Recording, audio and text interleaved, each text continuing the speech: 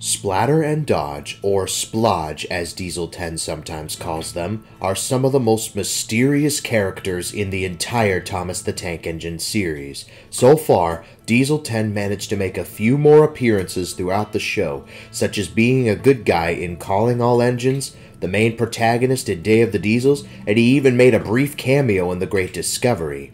He also appeared in the Season 17 episode, The Missing Christmas Decorations.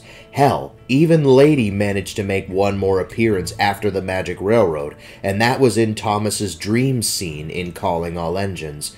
Yet to this day, Splatter and Dodge have made their first and only appearance in Thomas and the Magic Railroad. But what happened to them? Where did they come from? How did they meet Diesel 10?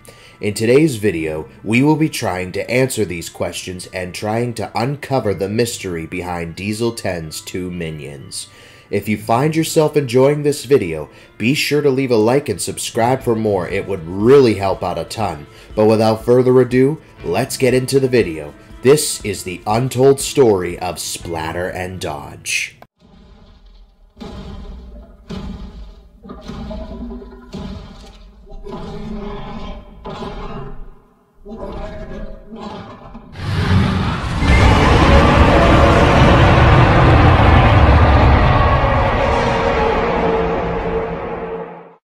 First, let's talk about Splatter and Dodge before the events of Thomas and the Magic Railroad. The two diesels are based on the model known as the BR Class 08 diesel, the same model as Ari, Bert, Paxton, Sydney, and of course, Devious Diesel. These models were built between 1952 and 1962, and nearly 1,000 of them were produced. The story of Splatter and Dodge most likely began around the 1950s, when their model was in their prime. Splatter is older than Dodge, though not by much. Splatter is the older and stronger brother who isn't the smartest but is still capable of completing a task. Meanwhile, Dodge is the younger and smarter brother, who may not be strong, but he makes up for it by coming up with clever plans and schemes. The two brothers have equal power over each other, using their skills to work together. Dodge is the brain and Splatter is the brawn.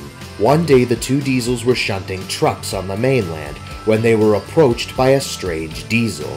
His name was Diesel 10, and he wanted to recruit the two diesels to help him take over an island called Sodor. Dodge was a little hesitant, but after talking with Splatter, he reluctantly decided to join 10. While on Sodor, Diesel 10 would constantly refer to the two diesels as Splodge, much to their irritation. Every time they tried to correct Diesel 10, he would get angry and retort by saying, "I don't have time to say both names!" Not only that, but whenever one of the brothers questioned Diesel 10's actions, he would lash out at them. Splatter and Dodge eventually had enough and decided to quit when Diesel 10 ordered them to destroy Thomas and Lady. What happened to them afterwards? Nobody knows for certain, because they never made any more appearances after the Magic Railroad. Though there were two diesels that made an appearance in Day of the Diesels named Paxton and Sydney that kind of resembled the two other diesels. Maybe a little too much. Let me explain.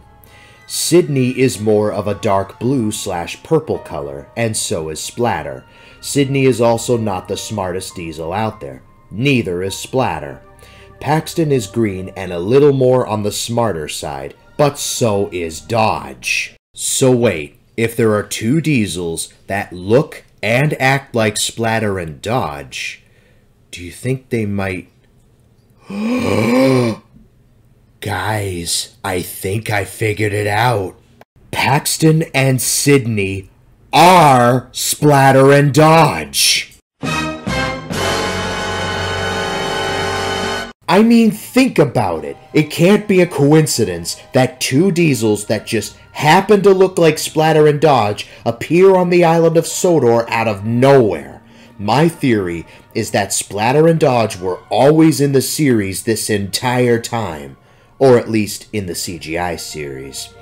Ari and Bert are twins too, but it couldn't be them, because 1, Ari and Bert have beards and Splatter and Dodge don't. And 2, They appeared alongside Paxton and Sydney in Day of the Diesels. So, somewhere between the events of Thomas and the Magic Railroad and Day of the Diesels, Splatter and Dodge must have changed their identities and their designs to avoid suspicion when they returned to Sodor.